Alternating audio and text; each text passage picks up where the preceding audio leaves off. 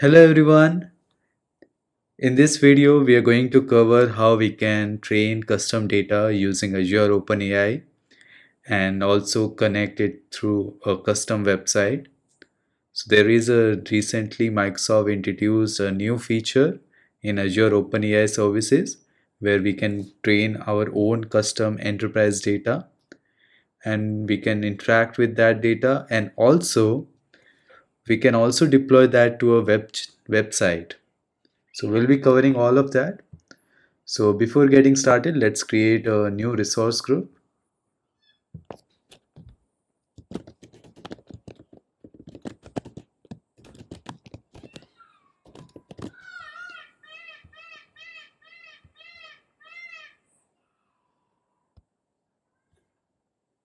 Once you have created the resource group, let's create the OpenAI resource, that is Azure OpenAI.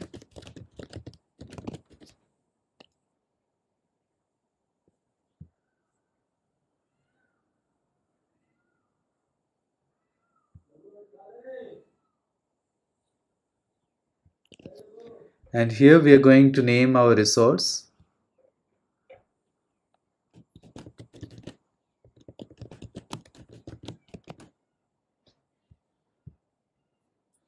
And also choose the pricing tag. Make sure you choose the region where it is applicable to you. And next, and review and create.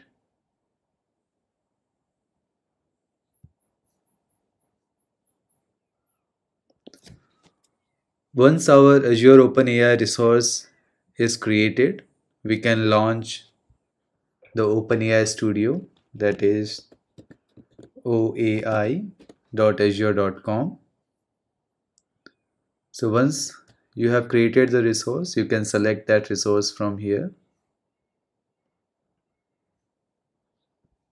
Okay. Currently, it is asking me to create a resource because my resource is not completely created. Along with this resource, we also need a storage account and cognitive search. So instead of wasting time by looking at the process, let me create it before it hand itself.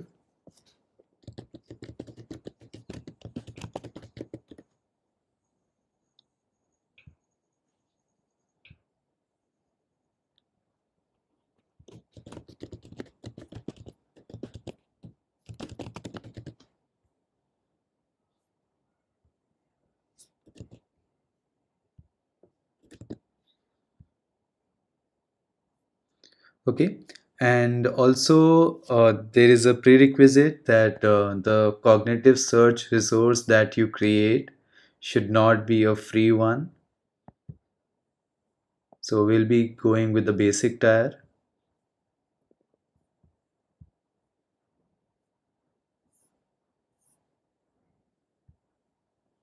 And create. And also let me refresh this one, because by this time our Azure OpenAI resource must be created. Yes. Okay, let's create the cognitive search. And yep, choose your subscription. And also choose the resource that you created. Okay, so you have now go to chat,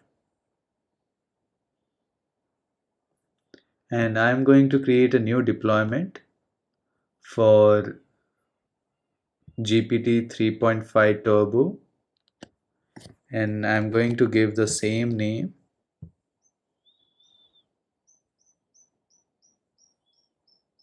Okay, so once you have deployed the model, you can see the deployments and you can see the model that you deployed.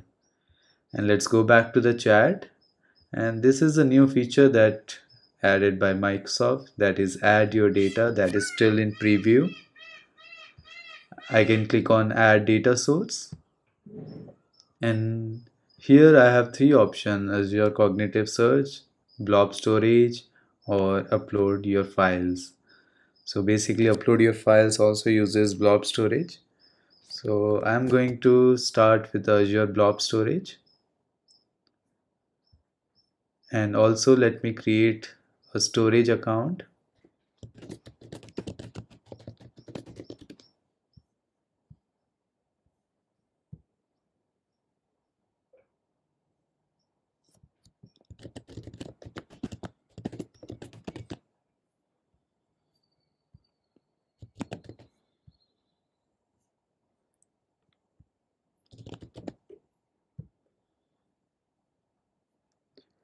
Okay, and review and create.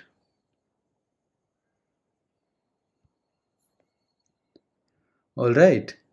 Also, now let me look for some files so that I can upload.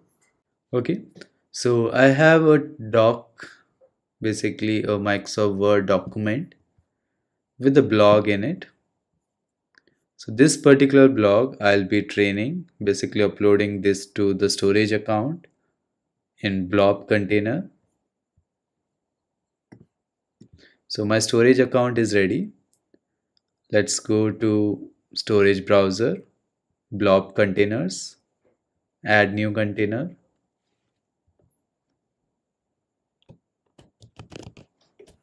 and let's give the name as data.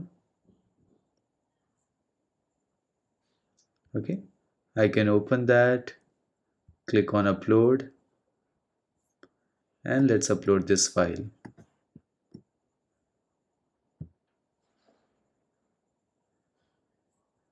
Okay, so once this is done, okay, I need to wait for the cognitive search to finish, but by the time, let me show you how this is going to be look like. Okay, so here we choose the blob storage. I'm going to choose the enterprise one that I just created now, and I must choose the storage container and also cognitive search. I guess it is completed. Okay, still in progress. It should throw me an error that resource not found, something similar to that. So we have our cognitive search resource created. Now let's go to OpenAI Studio, refresh the page, add a data source, select your blob storage container, then select your cognitive search resource and give a name for the index. Let's say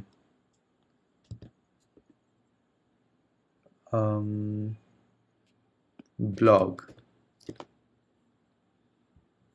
Next, save and close.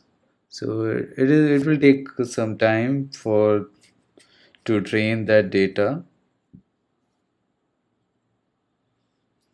By the time this is happening, I would like to deploy this to a new web application. Okay, so what does it say? Your web app will be configured with Azure Active Directory. Okay, so what it is going to do, it will deploy a web application and enable the authentication on that for my tenant only. If you want to share it with others apart from your own tenant, then yeah, you can update that authentication configuration to include that common in place of your tenant ID. But yeah, let me first deploy this. Okay, it's already there. Let's try this one. I'm assuming that it is waiting for the deployment, that is this particular deployment to get complete, and then it is going to start. Yeah, please wait for web app to finish deploying. Okay.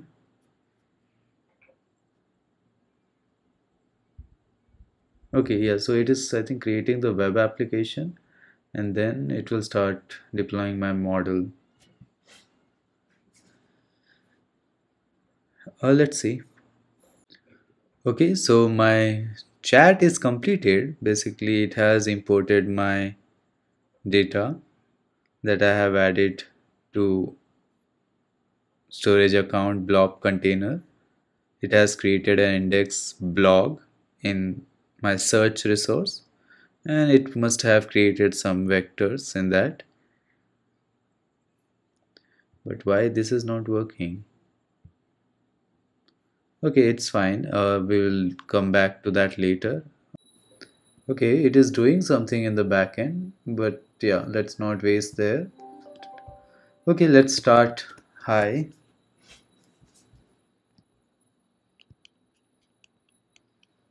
and also let me open that document to ask some questions from it. Creating strong and unique passwords. So, what is this? Best practices for everyday cybersecurity.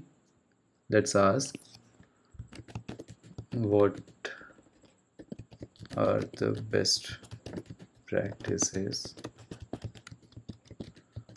for cybersecurity? It's not replying to my previous response. A system message, yeah, you can modify, it's fine. Let me reload the page.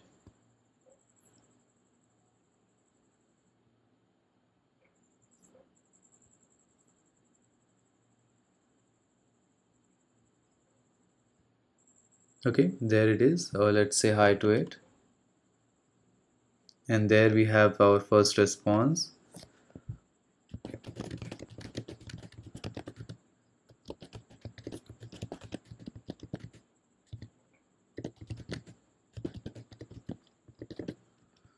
Okay, let's ask this one. There are many best practices, including creating strong and unique passwords, implementing multi-factor authentication. That was the first. Yes, it is going topic by topic. Keeping software and device updated. Yes. Being very phishing attempt. Perfect. So it has given me all the headings, main headings. And let's ask something inside that. What is practicing data encryption?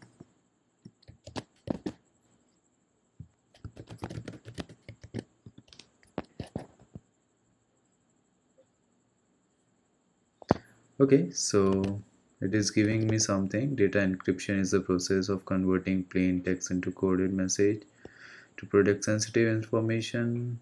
Okay, let's see. Use secure messaging app. Consider using file encryption. So basically, it has summarized it, and this is from where it is getting me the response. Okay, that's pretty cool. Yeah. And also you can limit responses to your data content so that it does not create the content apart from your own data. So let's ask something which we always ask. Who is the fastest man alive? So that we are sure that it is not replying from its own data. Yes, there it is. I'm sorry, but I don't have any information related to the fastest man alive in my retrieved documents. That's pretty cool. Yeah. Okay, so that is all here, and you can now deploy this to a web application.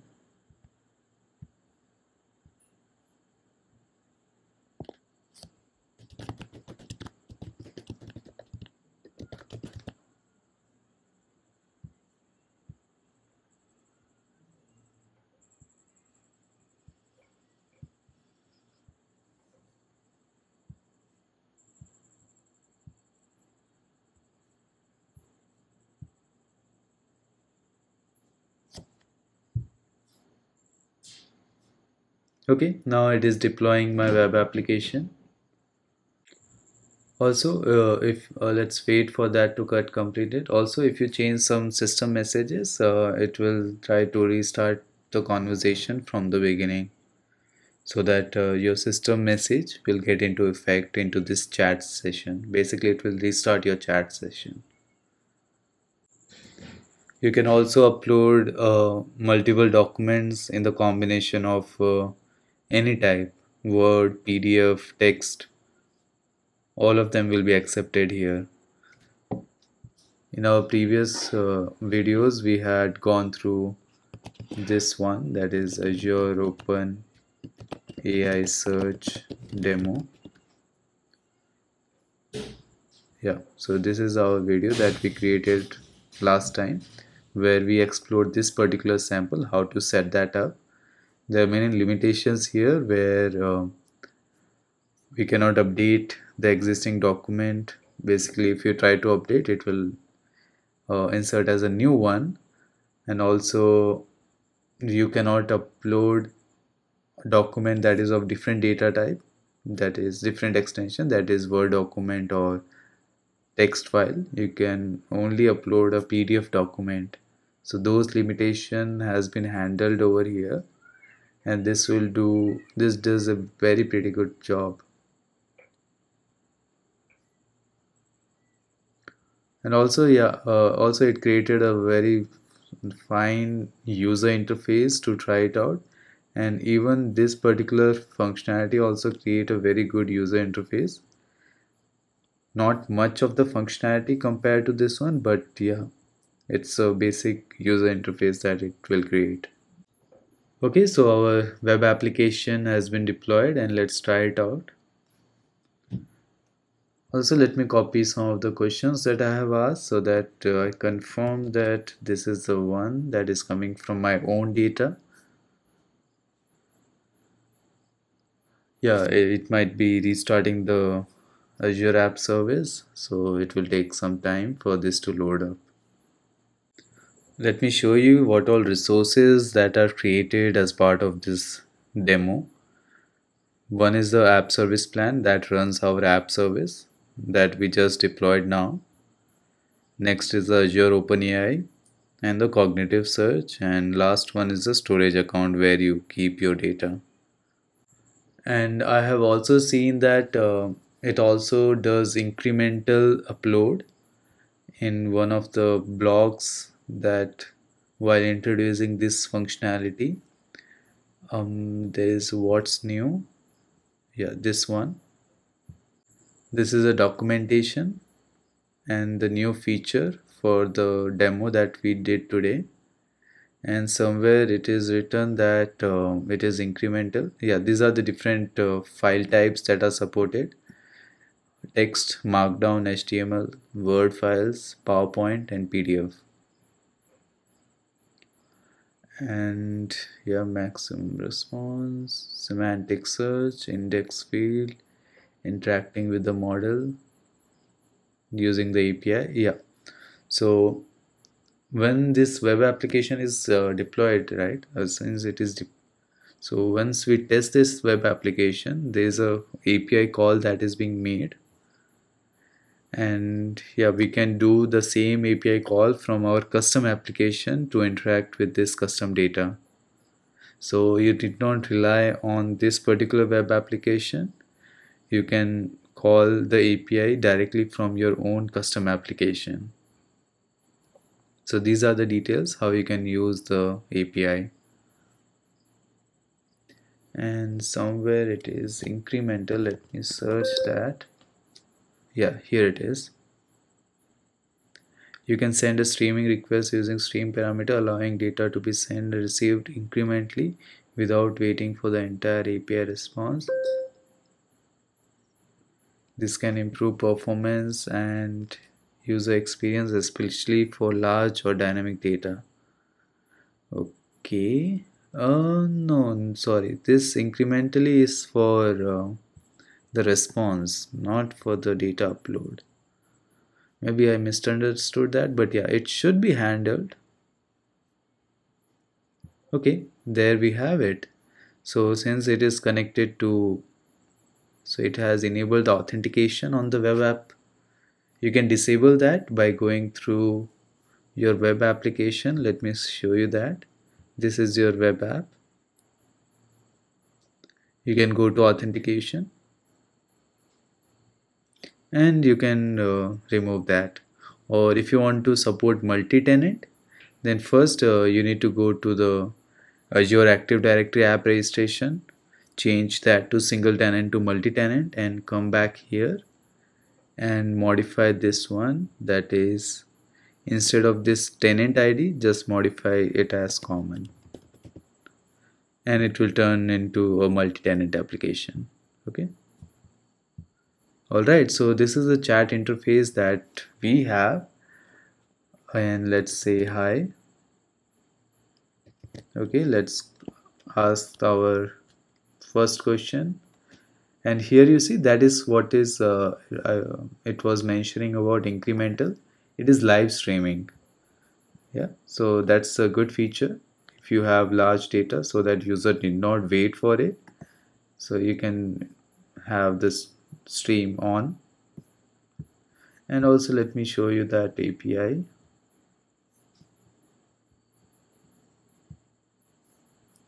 And let's ask something else, best practices of MFA. And this is what it is being done, that is conversation, and that's the payload. So it also remembers what you have typed, so it maintains the user state as well. Okay, so that is all from my side. Thanks everyone.